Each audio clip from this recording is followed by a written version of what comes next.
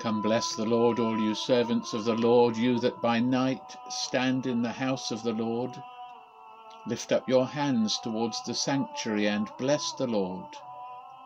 The Lord who made heaven and earth give to you his blessing out of Zion.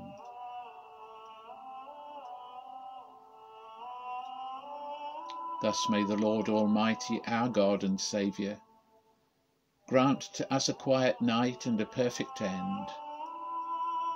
For our help is in the name of this Lord, who made the heavens and the earth.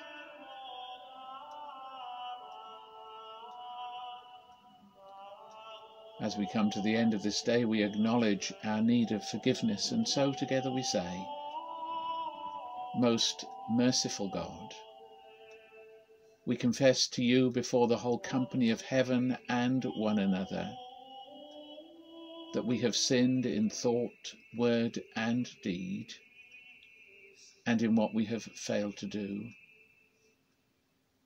Forgive us our sins, heal us by your Spirit, and raise us to new life in Christ. Amen.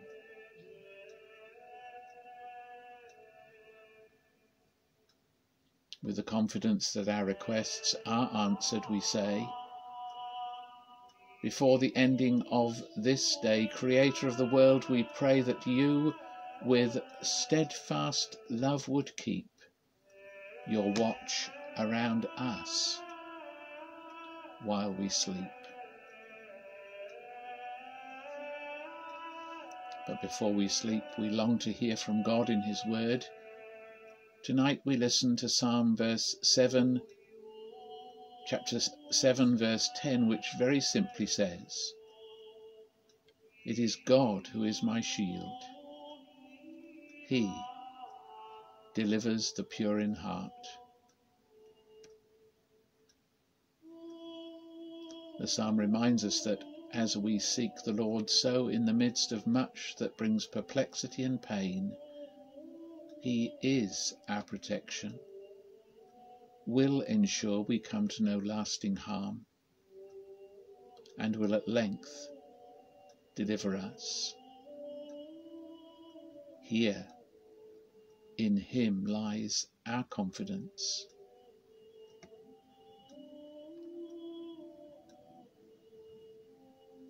Lord God, our shield and our deliverer, guide our hearts to you and secure our confidence in you tonight and every day and night until you reveal your final deliverance to us.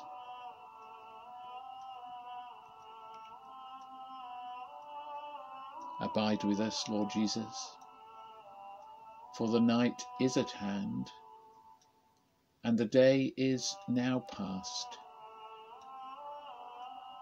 As the night watch looks for the morning, so do we look for you, O Christ. And so may the Lord our God, Father, Son, and Holy Spirit bless us and watch over us. May the Lord make his face shine upon us and be gracious to us. May the Lord look kindly on us and give us peace.